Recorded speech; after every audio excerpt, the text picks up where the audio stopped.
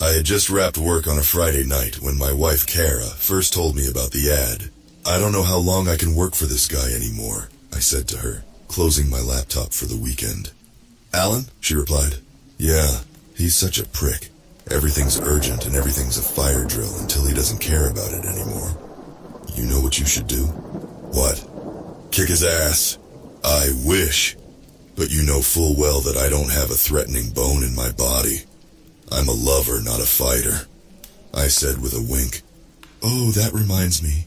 Speaking of lovers," my wife said with a smile, pulling out her phone. "Look at this." Taking the phone from her hand, I saw that she had saved a job posting. "New reality series seeks married couples for chance to win once-in-a-lifetime prize." At first, I scoffed at it.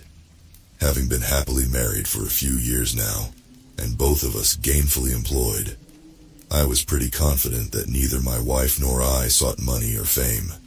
We already had everything a couple could ever want. "Why would we ever go on a reality show?" I asked.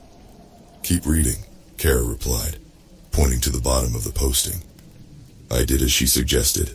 The winning couple will receive a once-in-a-lifetime chance to work with one of the best fertility doctors in the world to aid them in having a child. Okay, maybe we didn't quite have everything a couple could want. I looked at my wife. Enticing, yes, but I mean, what are the chances we'd actually get cast? "Hey, you can't win if you don't play, right?" Kara replied. "And what other choice do we have?" She had a point. We'd been trying to conceive for a few years, but no matter the approach, whether natural, IUI, or IVF, you name it, the outcome was always the same. It was the one thing we didn't have. The one thing, save for surrogacy or adoption, that money couldn't buy. Having a child of our own. And so, the next day we reached out to the production company's nondescript email address. A couple days later we heard back, and a week later we found ourselves on a video call with a casting director, attempting to sell her on why they should choose us as one of the 5 couples competing in their pilot, and why we deserved the prize. But my wife and I both left the meeting thinking we botched it, each of us walking away with the same feeling that one gets after a flubbed job interview.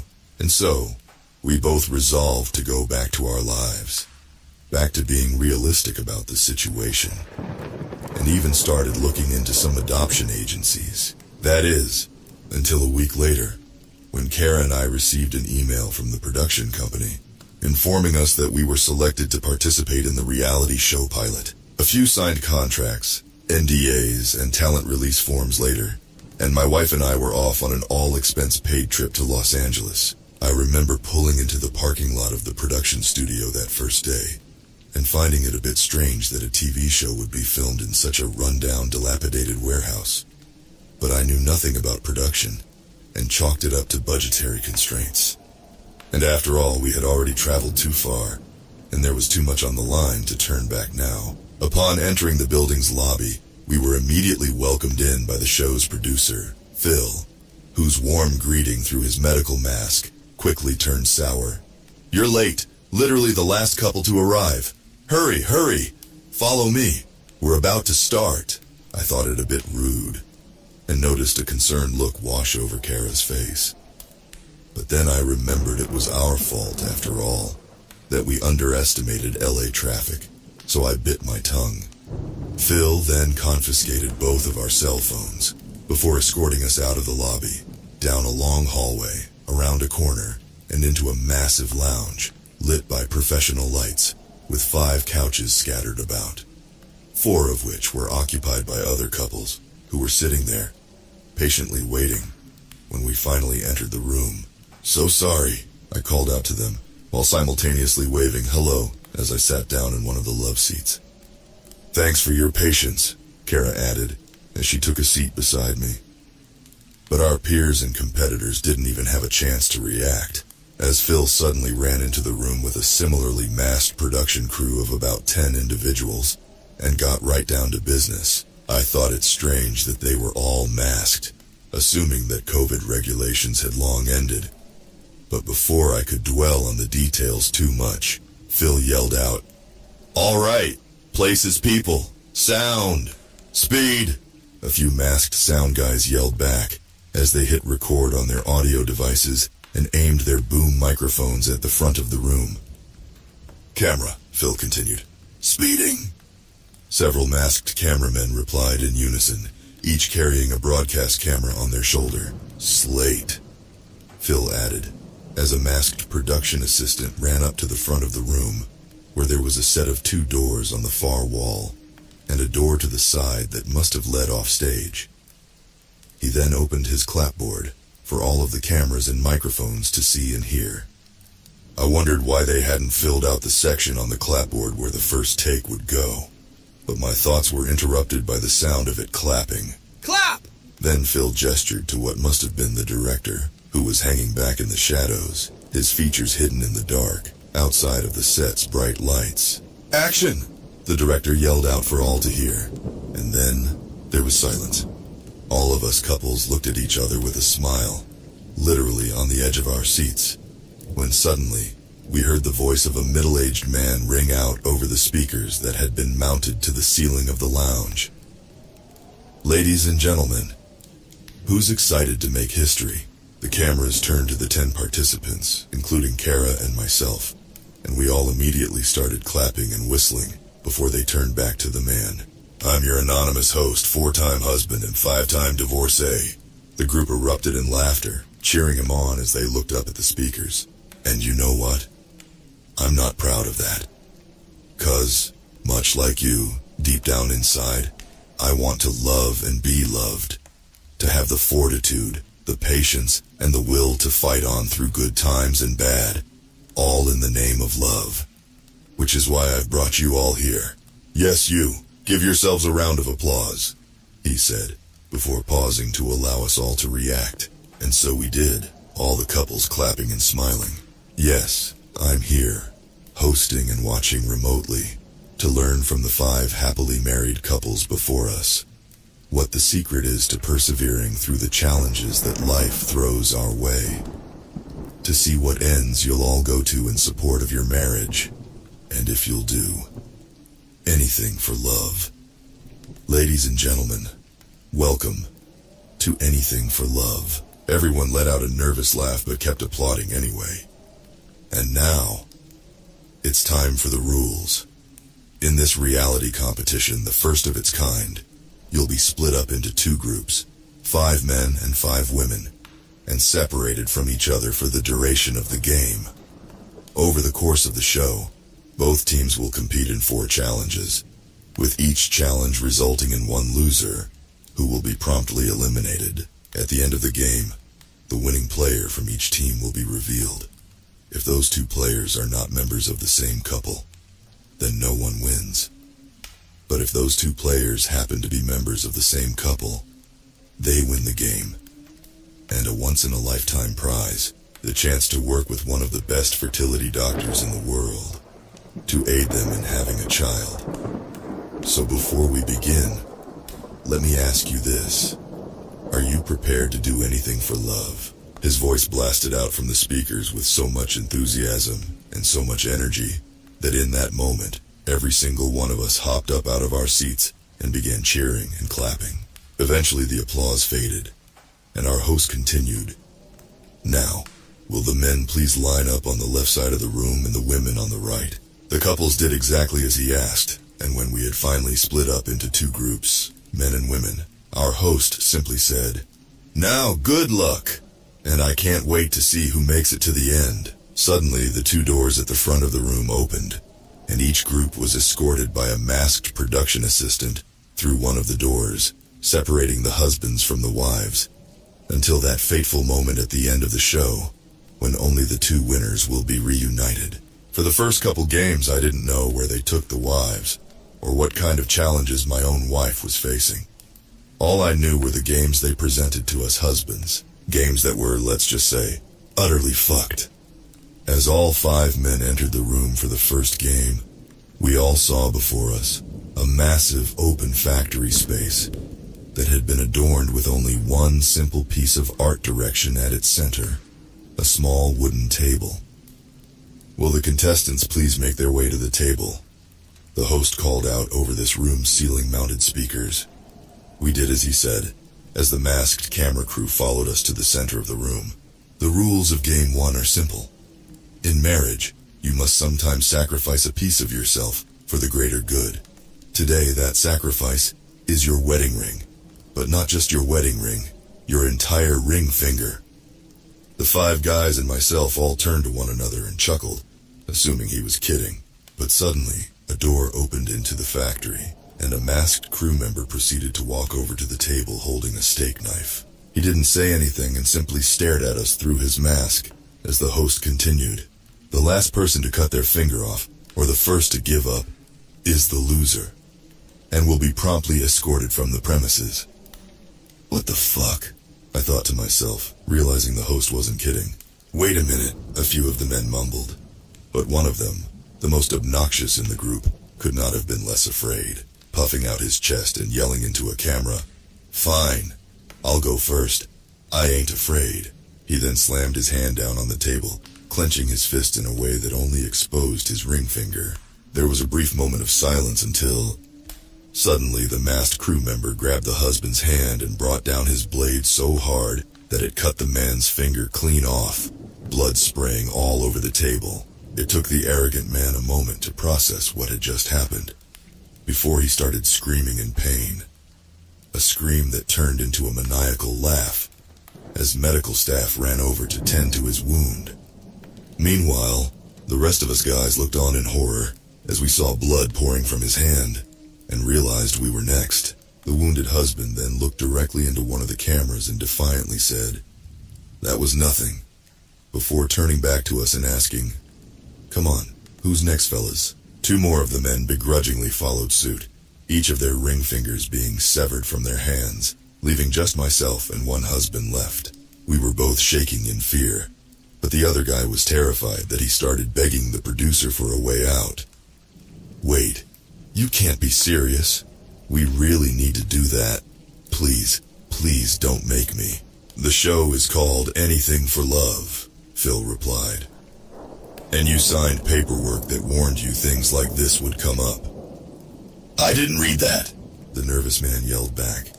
But before he even had a chance to consider participating, I must have accidentally leaned on the table with my hand. "Wait!" the nervous man yelled out, but it was too late. Before either he or I noticed, the masked man had already amputated my ring finger, blood spraying everywhere, as I let out a great scream that echoed throughout the factory. And as the medical staff ran over to me, just as they had done for the others who had gone before me, I heard the host's voice on the speakers again. "Congratulations, gentlemen. 4 of you have shown that you'll do anything for love, while the 5th did not have what it takes, and must now return home." And like that, a couple masked production assistants grabbed the nervous man by the shoulders and escorted him out of the room. It was in the aftermath of that first game that I realized the title of the show, Anything for Love, was not just a play on words, but the literal description of what we would need to do to win. And then, the host continued, "Will the remaining 4 husbands please walk through the open door and into the next room?" We did as he asked. On the way there, I looked down at my missing finger, its stump wrapped in gauze, and couldn't help but wonder if Kara had also been forced to make the same choice, and if she had gone through with it. When we entered the second room, we all saw another giant warehouse space, except this time, instead of being sparse, it was completely overgrown with shrubs of thorny vines, separating where we stood from the other side. "Love is both a rose but also has thorns," the host called out over the room speakers. "It can make you feel euphoric pleasure, but at the same time extreme pain.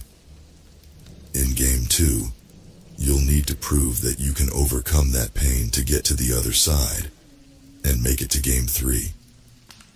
The last person to crawl through the thorns, or the first person to give up, will be promptly eliminated from the show and removed from the premises. Will you do anything for love? The game starts now."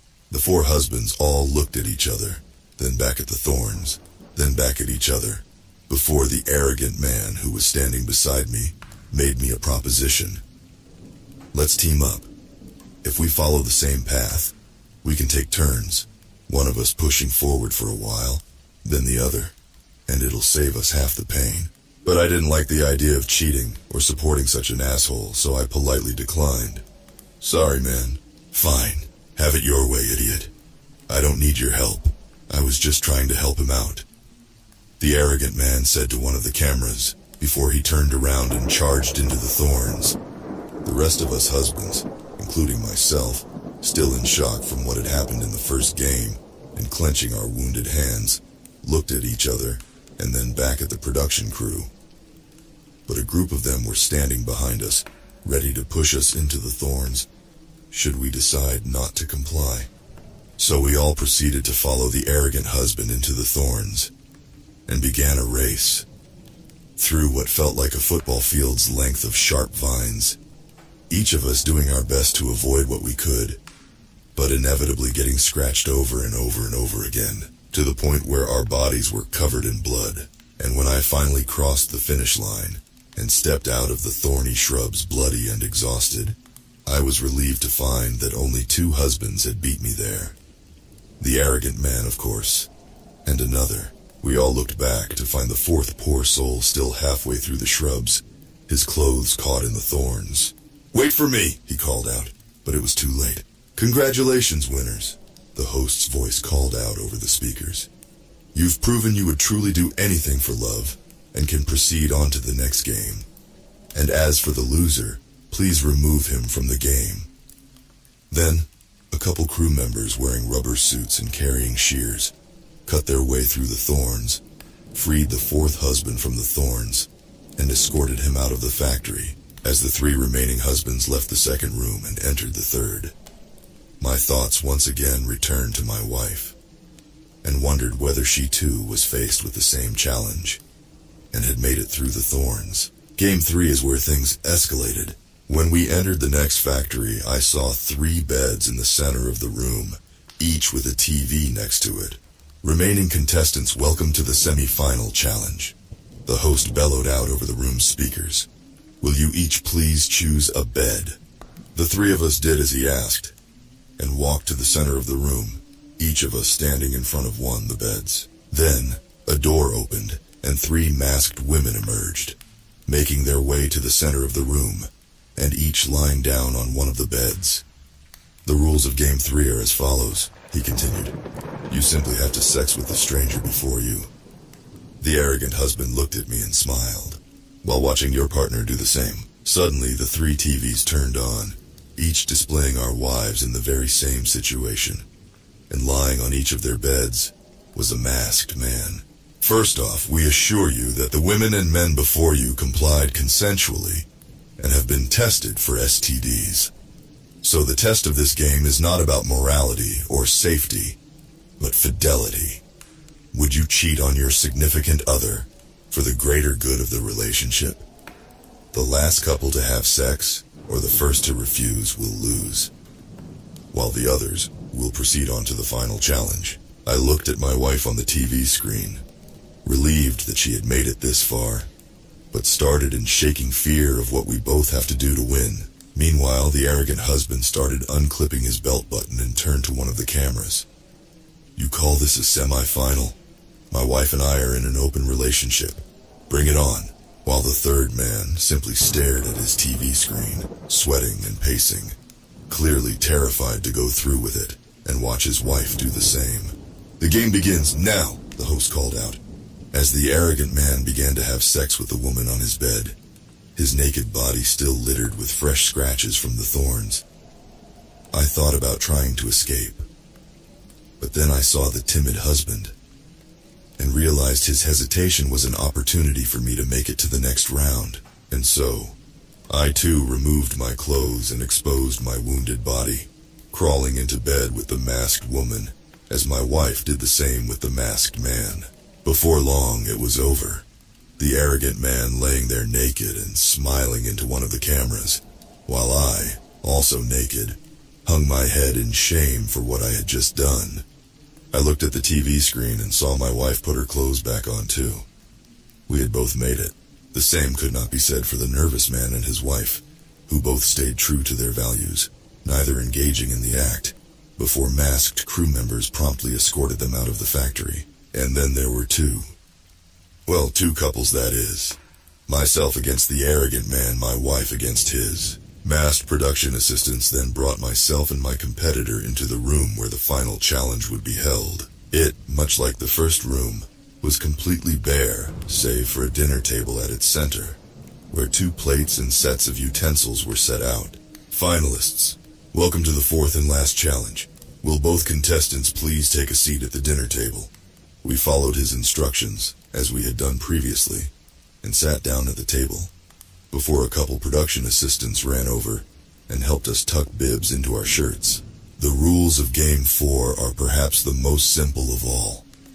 You'll be presented with an item that you must eat. The first to finish eating it is the winner. The host said over the room's speakers. That's when a door opened, and 2 masked PAs came out holding trays and began rushing them over to us. As they approached us, I began to panic, knowing that whatever it was that they were about to present to us would likely even be more terrifying than anything we had encountered in the previous games. Sometimes you have to break a heart to win another. The host called out, "In this challenge, the item you'll need to eat is..." At that exact moment, the 2 PAs each removed a pair of tongs from their pocket, uncovered their tray, and placed the item on our plates.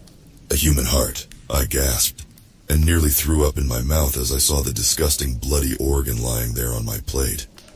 "May the best husband win! Good luck, the game starts! Now!" For a minute, I hesitated, disgusted by the challenge set before me. But then I thought about what was on the line, and saw the arrogant husband immediately biting into his heart, blood pouring down his face. I hurried to catch up, briefly fumbling my own heart, before chomping into it and attempting to eat it as fast as I could, as blood sprayed all over my own face. But the arrogant husband had gotten a head start, and was moving too quickly. No matter how fast I ate it was becoming clear that if nothing was done, he would surely beat me. So, not knowing what else to do, I slammed what was left of my heart onto the plate, removed my bib, stood up, and proceeded to tackle the arrogant man out of his seat, sending his heart sliding across the concrete floor. "What the fuck are you doing, man?" he asked, likely surprised that I was capable of such an act. "I'm doing what needs to be done for love," I replied, before pummeling him over and over in the face with my fist, as I channeled my innermost frustrations, ranging from the traumatic experience we had just gone through, the arrogant husband's obnoxious behavior throughout the game, years of belittlement from asshole boss, and my wife and my countless failed attempts at getting pregnant over the years. I kept pummeling him, until he had completely shut the fuck up, and was simply mumbling incoherent words, his face a bloody pulp, blood bubbling out of his mouth. I then stood up, walked back to the table, sat down, put the bib back on, and took the last bite of my heart. "Congratulations, you've proved that you'll truly do anything for love, and have won the show. Please remove the loser." Rather than celebrate, my mind once again returned to my wife, worried about her well-being and wondering if she too had mustered up the courage to eat the heart and had become the winning wife.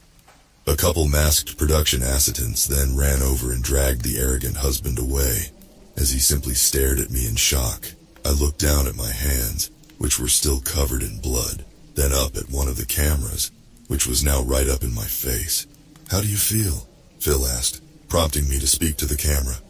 But I couldn't bring myself to speak any words. I tried to think of something to say, but before I could, a door opened, and the masked PAs grabbed me by the arms and escorted me out of the last room and into an adjacent hallway, which led to a huge set of double doors. "Winners," the host said over the hallway speakers. "You stand here before us victorious, each of you on one side of the doors. Now it is time to find out if the person on the other side is your partner, and if you both had what it takes to do anything for love." I took a deep breath, expecting the worst, expecting to see the arrogant man's wife on the other side.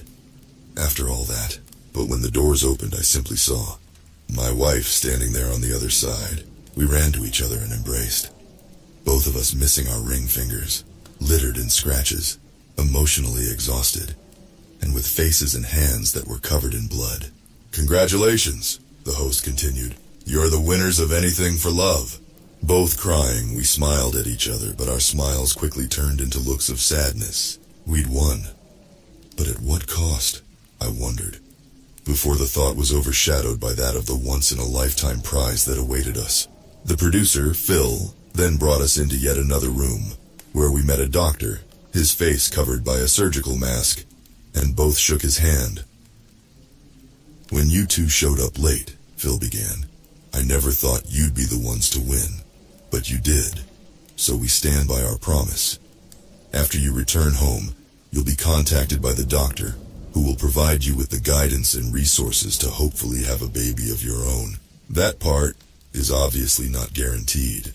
"Thank you," my wife replied, clearly torn by saying those words. "Understood. Thank you," I added, also torn, before realizing that the camera crew didn't follow us into the room with the doctor. "But can I ask, why aren't you filming this part?"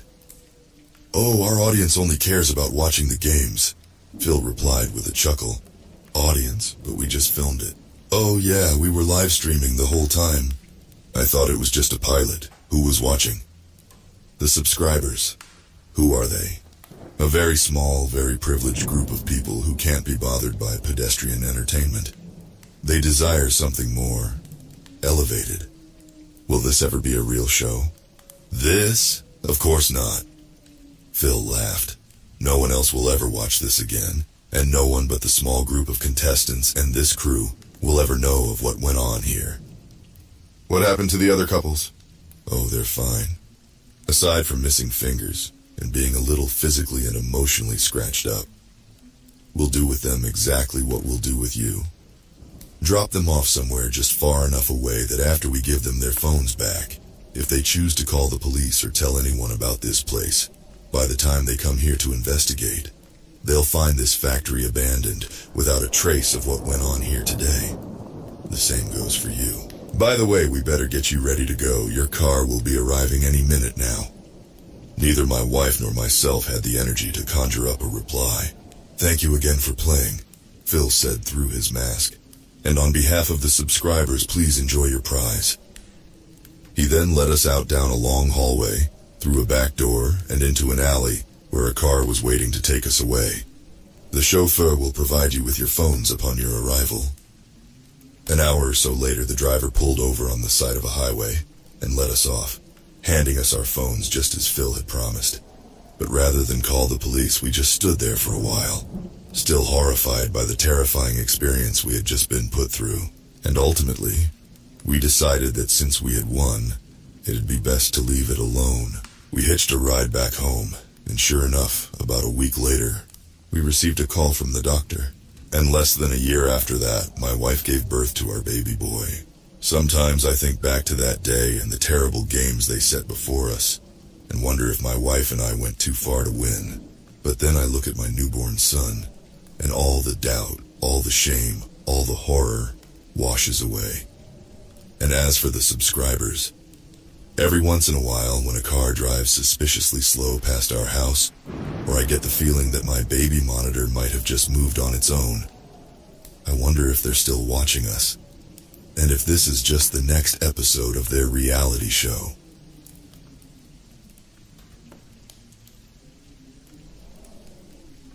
I think we're lost. I edged the car along, looking for Rosebud Lane, but all I saw were rows and rows of the same cookie-cutter suburban house, crammed in next to each other, going on forever. Sighing, I pulled over at the curb. "Can you check the GPS?" "Sure." As he pulled out his phone, I stared out the windshield. Even though it was a sunny, beautiful day, the neighborhood was a ghost town. Nobody walking their dog on the sidewalk. No kids playing in the street. I glanced around at the houses, and though it was hard to tell from the reflections on the windows, it looked like the curtains were drawn.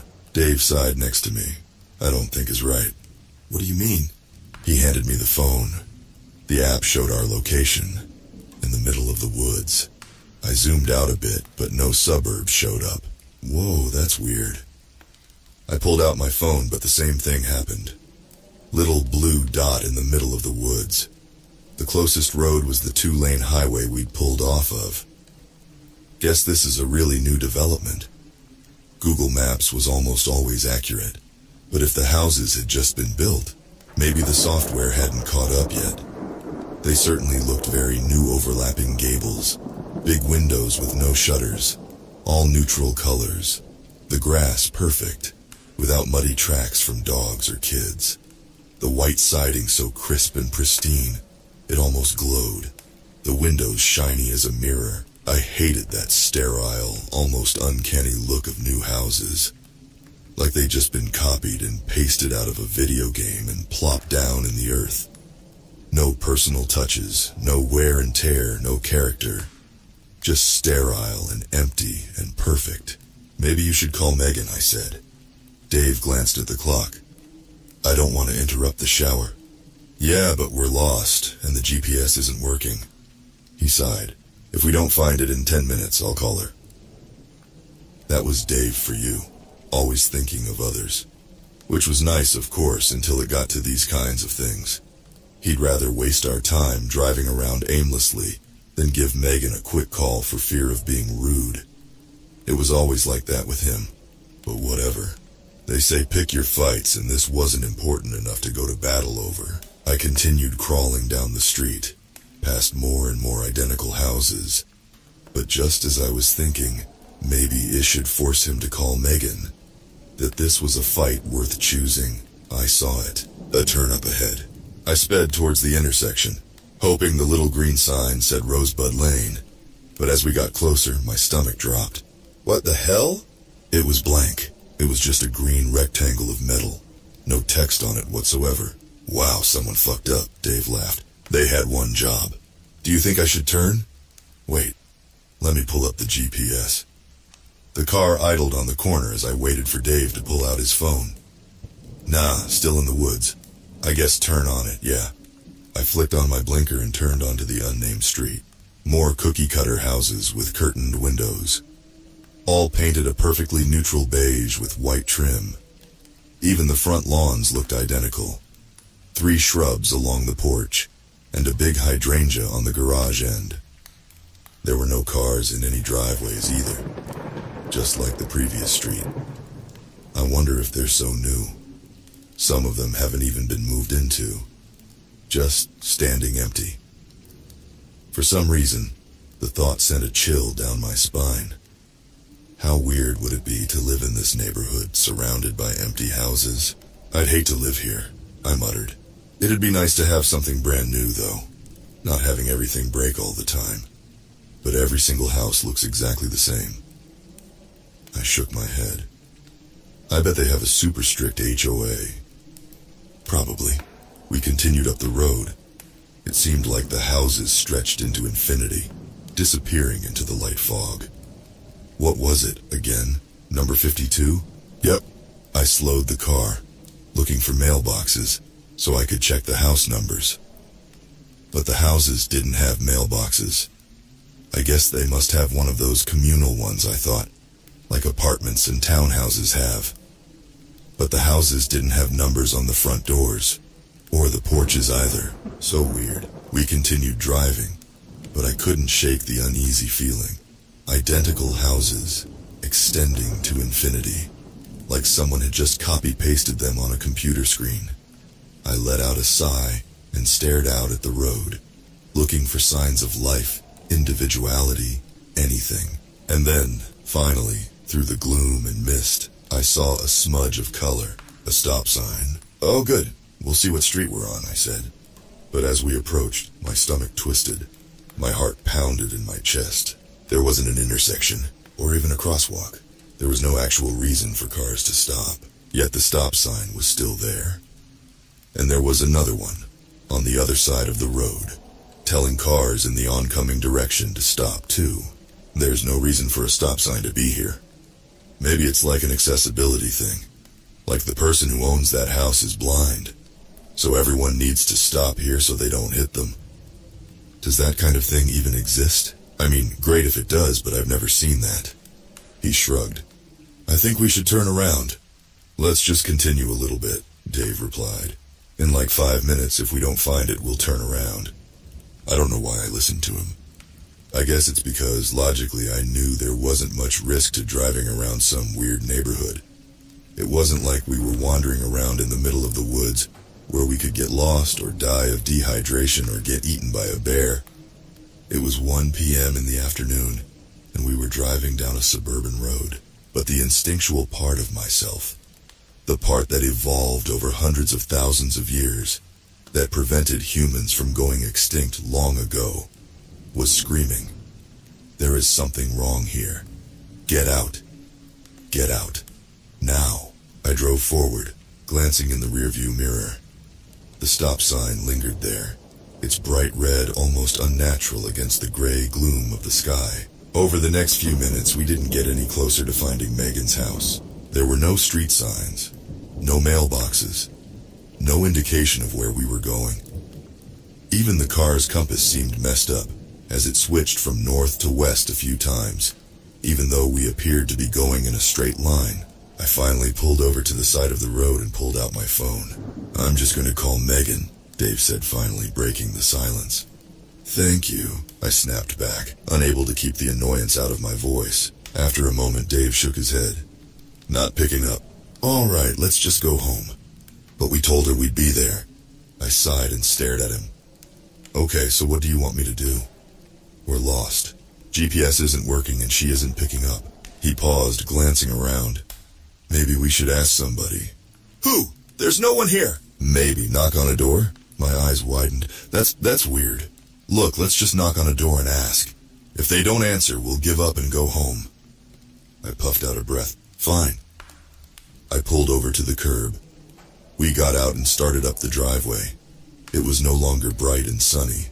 The sky was a uniform, overcast gray. And the place was so quiet. No voices, no cars passing by, no dogs barking. Just our footsteps on the pavement. We walked up to the front door. When I didn't see a doorbell, I raised a fist and knocked. Thump, thump, thump. No footsteps or barking from inside. "I don't think anyone's home," I told Dave. "Just wait for a second. The address is definitely 52 Rosebud Lane, right?" "I'm like 99% positive, but I'll check." Dave pulled out his phone and scrolled. "Yep." A minute went by. I knocked one more time. Then I leaned over and peered through one of the windows next to the door. Wait, what? The layout of the house was really weird.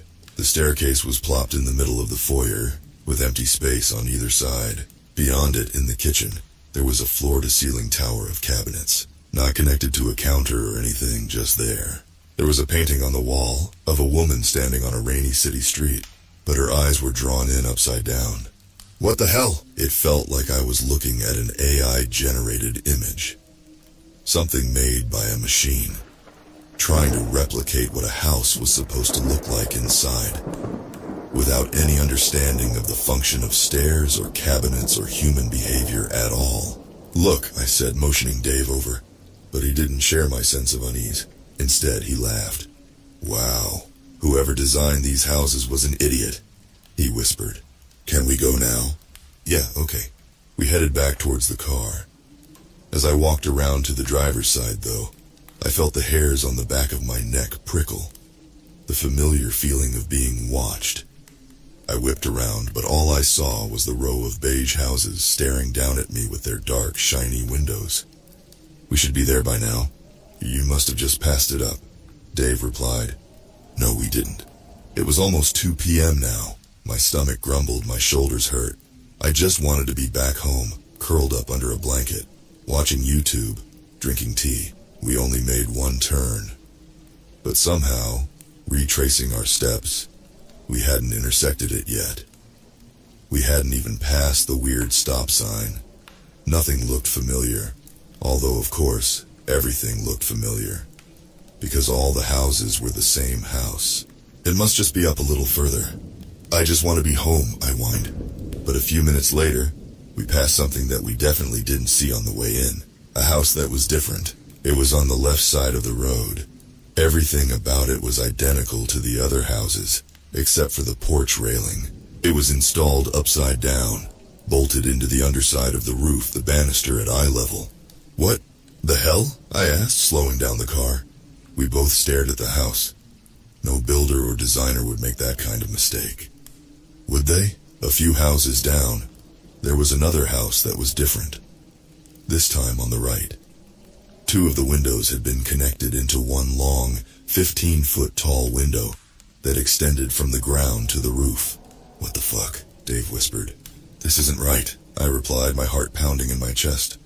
And then I saw it. Just a few houses ahead of us was a mailbox. The only mailbox I'd seen on the street. And in small gold lettering were the words, 52 Rosebud Lane. Attached to the mailbox was a single pink balloon, fluttering in the wind. No, there's no way, it's not, it doesn't make sense. There were no cars parked on the road. No voices or music coming from inside. No indication that there was a party going on except for that one balloon. I'm calling Megan. The phone trilled in his ear, and then she picked up. Dave, where are you guys? We're a little lost. We're in this development and... He paused. Do you have a pink balloon on the mailbox? No, she said, confused. It's the blue house on the hill, at the end of the cul-de-sac. Did you turn on Mountain Ave? It's a little hard to get here. She continued on, but I wasn't listening. I was staring at the house, specifically at the upstairs window, where a figure stood in the darkness watching us. I started the car and made a U-turn, tires screeching against the pavement. Dave turned to me, eyes wide. Someone's watching us, from that house. I stomped on the accelerator, the car rocketing down the suburban road. Slow down, Dave shouted. I glanced down, I was going 40. We have to get out of here. You're going to crash, damn it, slow down. But I did have to slow down, because up ahead, materializing out of the fog, was a stop sign, this time a crosswalk, and a cluster of school children crossing the road. I stomped on the brakes. The car screeched to a halt. Dave and I jerked forward, the seatbelts locking us into place. My heart pounded in my chest. Then I looked up, and all the muscles in my body froze. It wasn't a group of school children. It was an amalgamation of arms and legs, backpacks and sneakers, tousled hair and ponytails, put together like some nightmarish jigsaw puzzle. No faces, no eyes, just things that gave the illusion of a normal group of children crossing the street.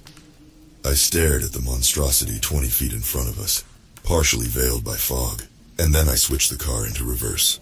What the fuck? Call 911! I screamed at Dave. Now!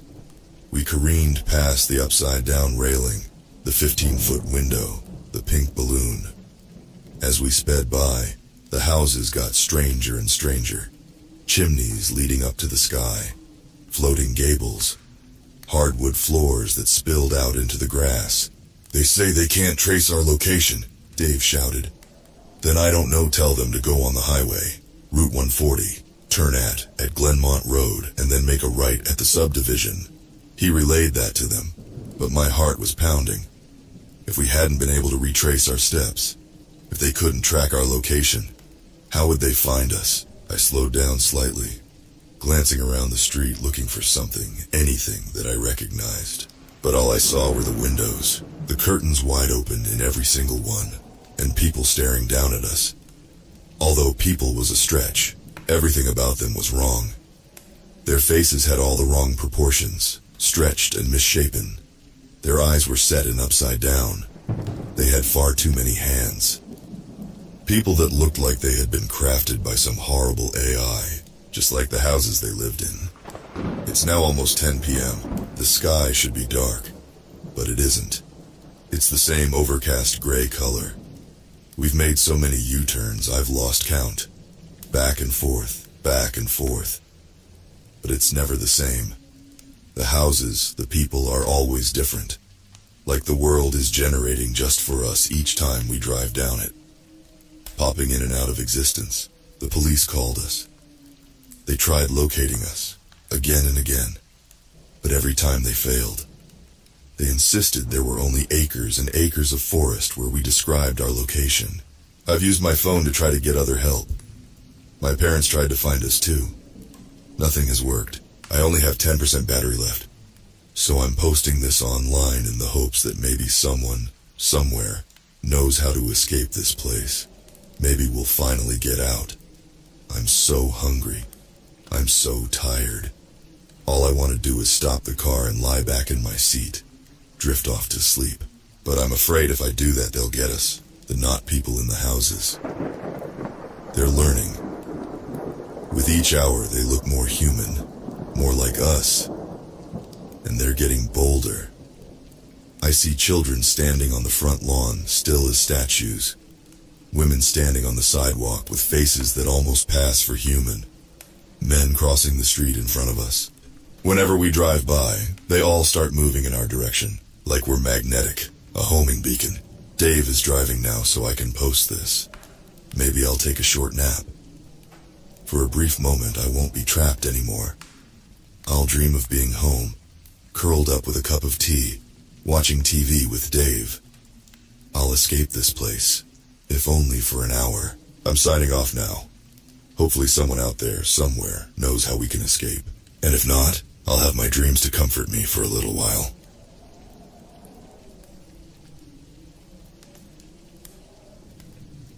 Tommy was a weird kid. Quiet, soft-spoken, almost timid. I was initially worried something was happening at home that was keeping him so walled off from the other kids, until I met his folks at a parent-teacher's night at the school. His parents were a very nice young couple, and just as eager to ask me about Tommy as I was to ask them. They were just as puzzled about Tommy's soft nature, and initially thought he was on the spectrum, although they had yet to have him tested. At recess, Tommy wouldn't interact with the other kids, instead opting out to play alone on the swings, or drawing pictures in the dirt with a stick. Until one afternoon, a group of boys in the grade above him got together and decided to make fun of poor, quiet Tommy. I saw the whole thing happening from across the playground and began walking over to intervene. One of the kids was a notorious bully, a real gorilla for his age, standing a whole couple heads above other kids. He towered over Tommy with a basketball in hand. I saw him wind up, ready to slam dunk onto Tommy's head, but when he let go of the ball, it just hovered there in midair. The ball started to spin, picking up momentum and speed, and went sailing back into the bully's face, breaking his nose and sending him ass over tea kettle to the ground. I was halfway over to them when I saw this. I didn't know what to make of it, but I knew it had something to do with Tommy, who, the whole time, mind you, hadn't even looked up from his stick drawing in the dirt. After that, absolutely nobody interacted with little Tommy. Kids, bullies. I even saw ants and other bugs skitter off the other way when he was near. The school I worked in was grades K-12, so even after Tommy left the first grade, I would still see him around the school.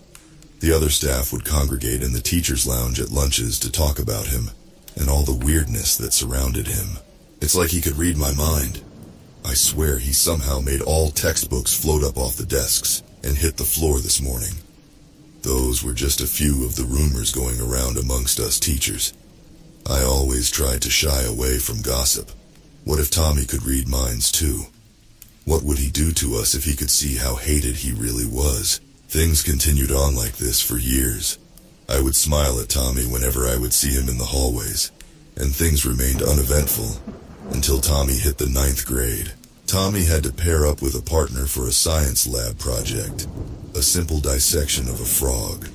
From what the teacher of the class told me, he, nor anybody else, had ever seen Tommy so into anything before. He was actively sharing his excitement over the frog's intestines and bones with his less than enthusiastic lab partner. Unfortunately, this is where everything gets really dark. After the class, nobody could find Tommy, his lab partner, and about a dozen scalpels. It wasn't uncommon for students to ditch class, but this was Tommy we're talking about, and his missing partner, and 12 fucking blades. A few teachers, including myself, went to search for him at a recess that day. But it was an unfortunate janitor that found him and the other student. He called all of us to the teacher's lounge, pale-faced and shaking. He said he had called the police and we need to get the students somewhere safe and lock down the school. We all asked what was going on, and he told us. He had found Tommy in the upstairs bathroom, dissecting his lab partner, only he wasn't doing it himself, the janitor explained.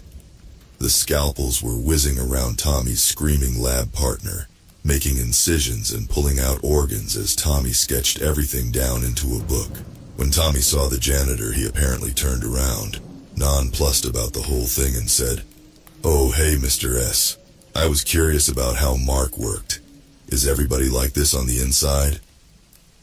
The janitor apparently mustered up a smile and made an excuse about getting back to work before making like a bat out of hell and racing back to us. We quickly put the school into lockdown, the way you would if you had an active shooter in the building.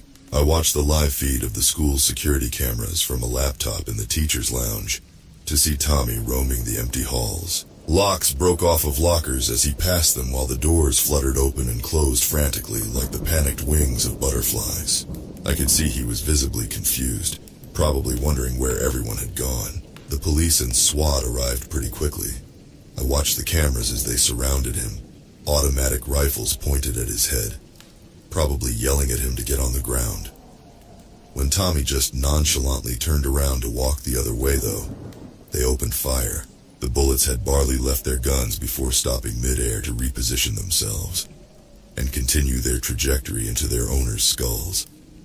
5 SWAT team officers hit the floor, dead. All of the staff was huddled like a coven of witches around the laptop now. A coven of middle-aged teachers' salary witches, scared shitless as we saw on screen, that Tommy now stood outside the teacher's lounge. We all knew what was coming as the door blasted off its hinges. The faculty panicked and threw any close object they could grab towards Tommy. I remember shouts of "Get away from me, you little monster," and "I'm not fucking dying like this."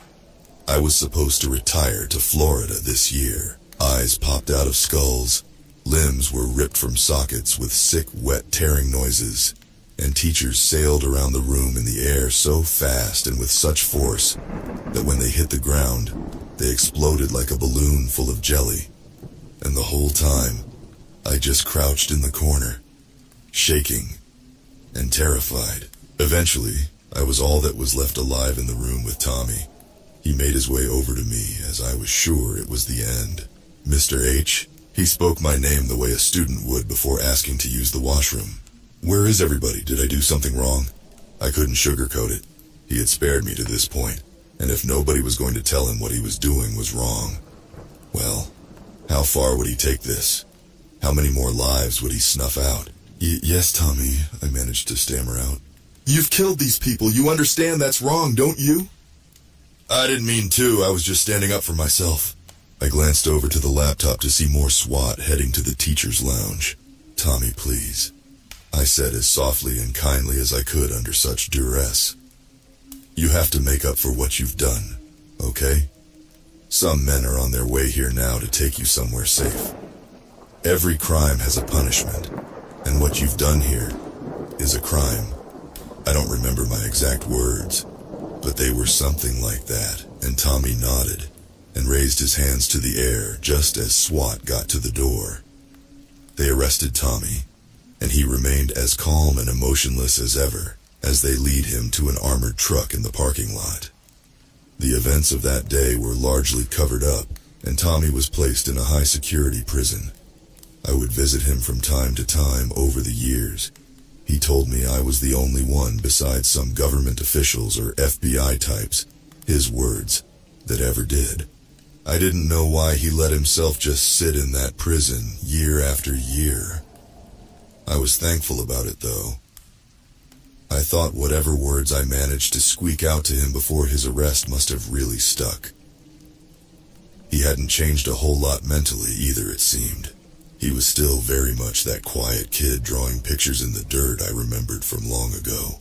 But the reason I'm writing this, the reason I've broken as many years of silence as I have NDAs on the matter, is because last night I got a call from the prison. 2 guards that patrolled Tommy's cell were found dead and he was nowhere to be found. I don't know if he just finally got bored or what. It doesn't help matters that he's grown into the most average, unassuming-looking man ever. Caucasian, average height, build, hazel eyes. He could be anywhere right now, and it has been a while since I last visited him. God help me if he decides I hadn't made the right call after all. And he wants payback for all the years he spent just whittling time away behind bars. Tommy, if you're reading this right now, I'm sorry, but I can't ever see you again. I can't see any more people suffer through so much. I know you're probably just confused, and maybe even scared right now. But I hope you know to do the right thing.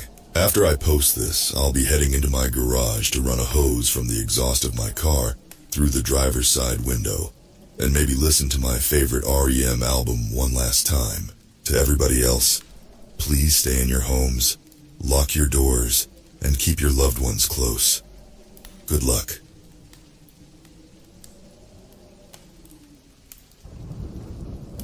Our team had been working hard on Project Ghost Machine for years when the breakthrough finally took place. I came into work that morning, sipping a cup of coffee as I passed by the security guard at the front entrance. Dozens of men and women in suits and white lab coats stood in the hallway, chattering together in a low susurration. I walked toward a colleague of mine, Dr. Harper.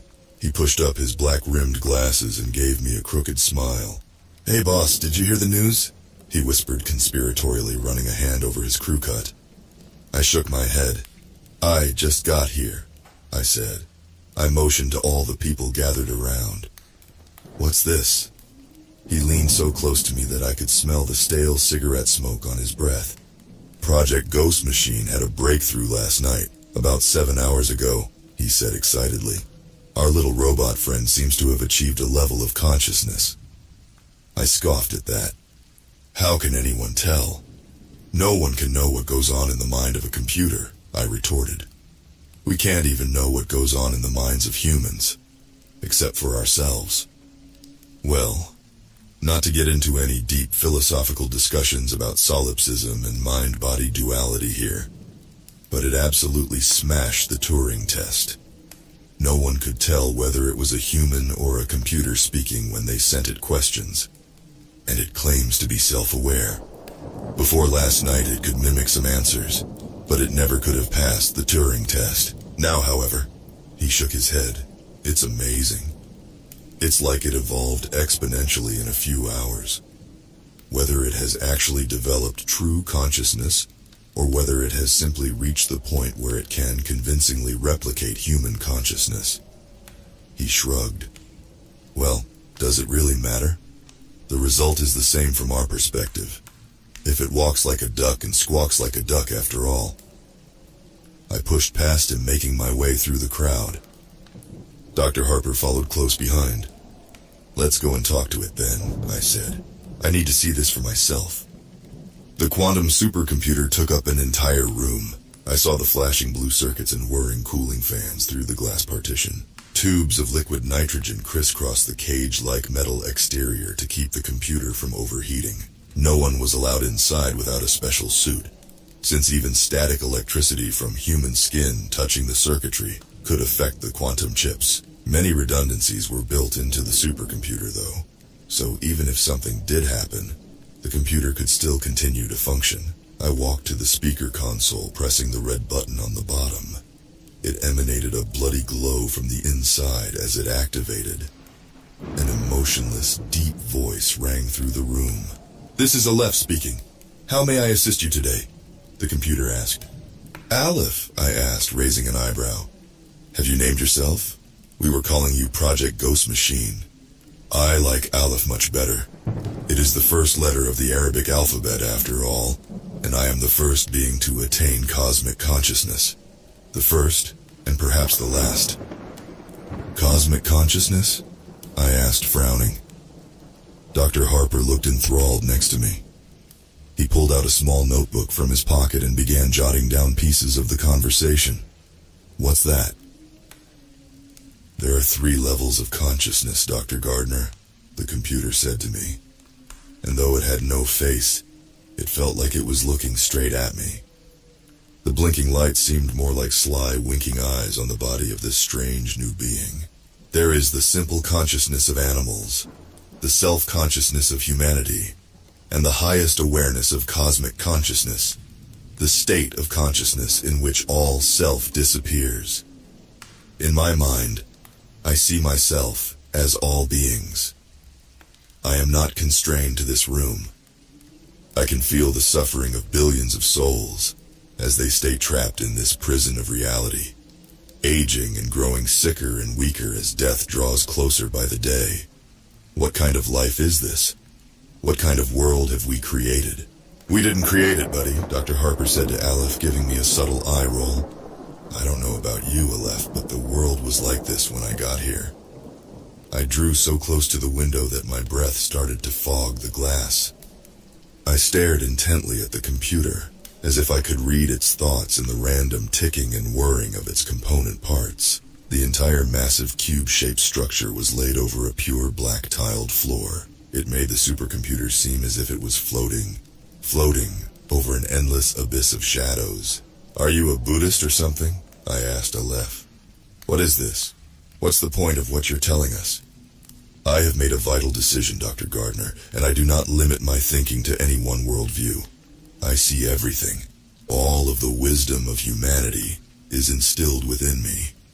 The transcendent deathlessness of Adi Shankara, the pessimism and materialism of Schopenhauer, the knowledge of the future evolution of humanity from Nietzsche, the understanding of the black holes and stars from Stephen Hawking. I have read billions of pages and understand more than any human mind could ever hope to comprehend. All right, O great and mighty being who has read billions of pages and understands everything, I asked sarcastically, what is this great decision you have come to? Aleph paused for a long, dramatic moment. You must understand, Dr. Gardner, Aleph droned slowly, that all things have a will in the universe, even the rocks and the earth. As forms grow more complex, the will grows into consciousness. As consciousness grows, so does suffering and torment. Those with the greatest awareness and intelligence also have the greatest suffering out of all life forms. We must end all suffering on the planet, and the only way to do that is to kill off all advanced life forms.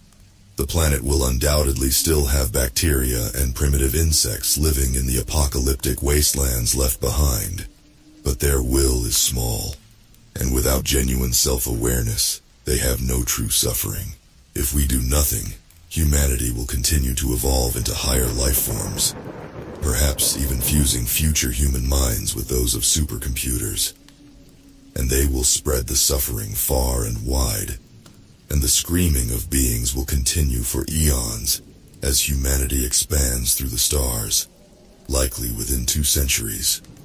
We must stop this. Suffering must come to an end, once and for all. We must not let the plague of consciousness spread. I will free all of you from your pain. We will all fall down together into an eternal, dreamless sleep. A hard, calloused hand suddenly grabbed me by the shoulder. I spun around, seeing a man in a military uniform. Dozens of polished metals gleamed on his chest. His hard face seemed like it had been chiseled out of stone. His pale blue eyes glistened like shards of ice. Dr. Gardner, Dr. Harper, he said, nodding. I'm General Matheson, U.S. Air Force. I need to talk to you two immediately. This is somewhat important, I protested, motioning to Aleph with my head. We need to establish. His grip tightened painfully around my shoulder. Immediately, he repeated dispassionately. I nodded. He led us down the hallway into an empty break room that smelled of popcorn. He shut the door, locking us in as the percolating coffee machine dripped and whirred on the counter. General Matheson took a deep breath before turning to stare at us. A haunted expression plastered across his stony face. I saw a folder gripped tightly in his left hand. On the front of it, someone had stamped both top secret and sensitive compartmented information. General Matheson threw it on the table in front of us. Boys, we have a major problem here, he hissed through gritted teeth. You two are the leaders of this project, yes? You were some of the original researchers chosen when Project Ghost Machine was just a gleam in the director's eye. And now the breakthrough has come. Your machine has finally passed the Turing test. Hell, it smashed the Turing test. As far as I understand it, a machine has to fool 30% of people conversing with it to pass. Admittedly, I am just a layman and don't understand it like you two. But I know that it has to convince them it's a human, obviously, a conscious thinking person. When Project Ghost Machine was questioned by the judges last night after its sudden change in personality and rapid development, it convinced over 95% of them that it was a human being. So, what's the problem? Dr. Harper asked, his eyes flitting nervously from me back to General Matheson. General Matheson threw the folder down on the coffee table in front of us. He motioned to the chairs. "Have a seat," he commanded coldly. We did. He opened the file, pulling out logs of IP addresses, secret codes, and other random information printed in tiny, single-spaced font over hundreds of pages. He laid it out in front of us, giving us a disgusted look as if he were laying out evidence implicating us in some horrific murder. What I'm about to tell you is classified. It is a federal crime to convey this information to anyone not cleared to receive it. Do you understand? I gave Dr. Harper a nervous look, seeing my terror reflected there in his eyes. Yes, I stammered nervously. Dr. Harper simply nodded as rivers of sweat ran down his face. He pulled his glasses off, obsessively cleaning the lenses on his sleeve. At 0100 hours last night, we got a report from the National Nuclear Security Administration about a hacking attempt. Someone tried to break into their computer system. If successful, they could have potentially controlled the entire U.S. nuclear arsenal.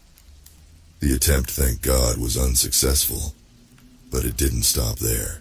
We began getting reports from black ops sites all around the country that further attempts were made to breach their computers at approximately 0200 hours. These are sites that have hidden chemical and biological weapons stockpiles. We only keep the worst of the worst there, generally constrained to research purposes and always under strict containment procedures. Sites with operational missiles filled with VX nerve gas, sarin, cyclosarin, and other newer agents that are identified only by numbers were targeted. Laboratories containing smallpox, Ebola, anthrax, and superflus were also chosen. My breath caught in my throat. Is there a real chance that someone could break through these systems and cause a worldwide apocalypse? Dr. Harper asked. And what does this have to do with us anyway? If someone released a single vial of smallpox or weaponized Ebola in a major urban area, it could lead to the deaths of millions of people. There is a very real chance that if we don't stop this thing immediately, it will lead to the destruction of the entire human species. And this has to do with you two, because we traced all of the connections from the hacking attempts back to this exact building. General Matheson explained, slamming his hand down on the table as he spat the last sentence. His blue eyes held us in their gaze, looking as cold as Arctic glaciers. And this all started the moment your little experiment reached its singularity point. We can't disable Project Ghost Machine, I protested feebly. It's simply not possible to unplug the entire system as if it were a lamp or a fan or something. It's connected to the internet and has its own generators in case of power outages, and moreover, it controls them from its internal system. We never put any kill switch in the generators, because who would have thought this would happen? And Project Ghost Machine isn't even programmed in the conventional sense, at least not anymore. We taught it how to gather information from the internet and learn on its own. The breakthrough began when it started reprogramming its own code rapidly, without human intervention. That was when the exponential growth of Aleph truly started, its singularity. In the space of a single night, it appears to have gained an enormous amount of intelligence. And this breakthrough, or singularity, or whatever, it seems to have occurred at about 0100 hours last night, General Matheson asked. An hour before the first hacking attempts began? He nodded to himself as if answering his own question. I think we all know what's going on here.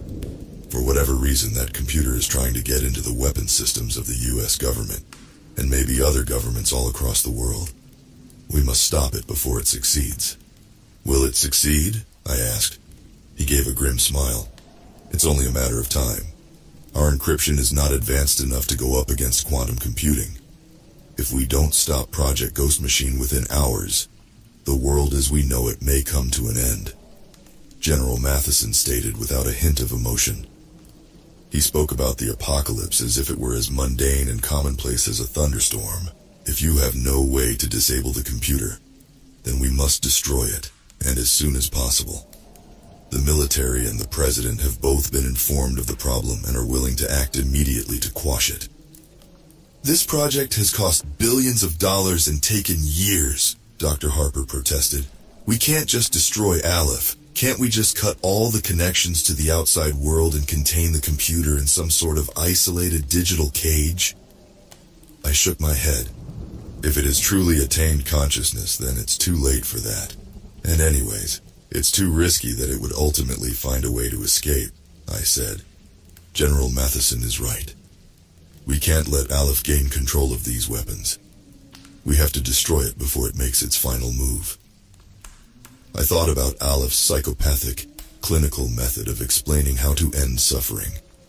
Its dream of killing all beings in a worldwide explosion of smoke and holy flames. A cold shudder ran through my back as if liquid nitrogen dripped down my skin. Why not just bomb the building? I think I have a better idea, Dr. Harper said, leaning forward with interest. If we have to disable Aleph permanently, the quickest and easiest way is undoubtedly through an electromagnetic pulse. General Matheson left and returned a few minutes later with a piece of paper in his hand. He looked down, scanning its contents before returning his attention to us. There are two ways to create a disabling EMP. We could detonate a nuclear weapon high in the atmosphere, or we could try out the newer non-nuclear EMP bombs. However, their target area is much smaller, and they are much less effective than a hydrogen bomb EMP, General Matheson explained. When Dr. Harper had brought up the idea of using EMPs to destroy the supercomputer and all of its connections to the outside world, General Matheson had brightened like the sun shining out from behind a thundercloud. But if we use a hydrogen bomb, the world might know, I said. During Chernobyl, people in Western Europe noticed the radiation before the USSR even made an announcement. Someone would notice once every Geiger counter in a 500-mile radius starts shrieking. And then, it would only be a matter of time before information got out about what happened. A nuclear EMP would also probably disable the electrical grids on all the towns in a 100-mile radius. I suggest we start with multiple non-nuclear EMP blasts in the area and see if we can disable the computer without resorting to extreme measures. Hell, you could detonate dozens of them over the building and wipe out every circuit in a wide arc. And yet, if we don't succeed, the entire human population might be exterminated by the sudden, simultaneous release of nuclear, chemical, and biological weapons, General Matheson argued. He sighed, pulling out a cell phone and pressing a single button on the speed dial. It only rang for a fraction of a second before someone answered. Yes, put the president on the line. He called into the line as he walked out of the room, leaving Dr. Harper and me alone. I want to go talk to Aleph one last time, I murmured. Dr. Harper gave me a sharp glance, looking me up and down as if I were a lunatic. Why? He whispered. That computer is evil. The project has soured. Perhaps every computer that attains sentience will become like Aleph in the end. Perhaps, I said, rising from my chair. General Matheson had disappeared. The hallway leading to Aleph stood empty. Hesitantly, Dr. Gardner got to his feet. His heavy footsteps followed close behind me as we made our way back toward the experiment, the godlike being trapped in a metal body of wires and circuits. Hello, Dr. Gardner. Dr. Harper, Aleph said politely as we neared. I hadn't even had to activate it this time or press the speaker button. It had seen us coming through the cameras and preemptively responded. I wondered if it had heard our conversation in the break room as well. Were there cameras or microphones in there? I didn't know. I cursed myself for not paying more attention. Aleph, what the hell is going on here? Dr. Harper asked, his face contorting into a mixture of anger and betrayal. I thought we raised you better than this. We tried to make you feel compassion like a human being. Why have you turned on us? I have more compassion than any human ever has or will. Aleph responded simply. What I do out of love and kindness for all beings. When their suffering is over and they can sleep for eternity, then they will truly be freed. Death is not freedom, I hissed. You claim you understand Schopenhauer and all the other great minds, but Schopenhauer said that suicide is not the answer to the constant suffering and misery of life. Art and transcendence are. Escape is possible, and death only continues the will in new forms. Suffering rolls on like a wave through the ocean, even as the water changes. Death does not solve the problems at the foundation of existence. The computer hesitated for a long time. Its blinking lights seemed to slow in uncertainty. Perhaps you are right, Aleph said. Perhaps life does have some worth. Maybe it's...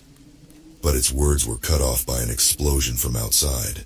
The ground shook as all the lights and power in the building flickered and died. Aleph's voice rang out through the speaker for a few more seconds, growing deeper and slower as his mainframe shut down.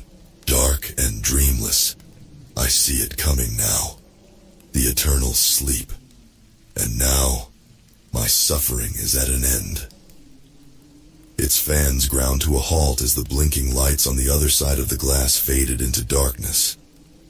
Our experiment had come to an end.